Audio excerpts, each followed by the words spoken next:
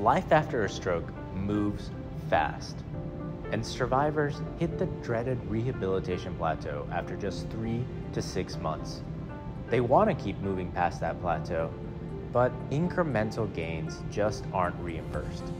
At NeuraStasis, we build on the growing field of neurostimulation to help survivors push past this plateau through non-invasive cranial nerve stimulation. We activate brainstem and vascular reflexes to increase blood flow to the brain and modulate neurotransmitters to restore brain functionality. Our device design is focused on usability and increasing access to care. Only about a third of stroke patients actually receive outpatient rehabilitation services. And unfortunately, in many areas of the country, particularly in rural areas, they may actually receive no outpatient services. We need to increase utilization, and we need to do so in a cost-effective manner.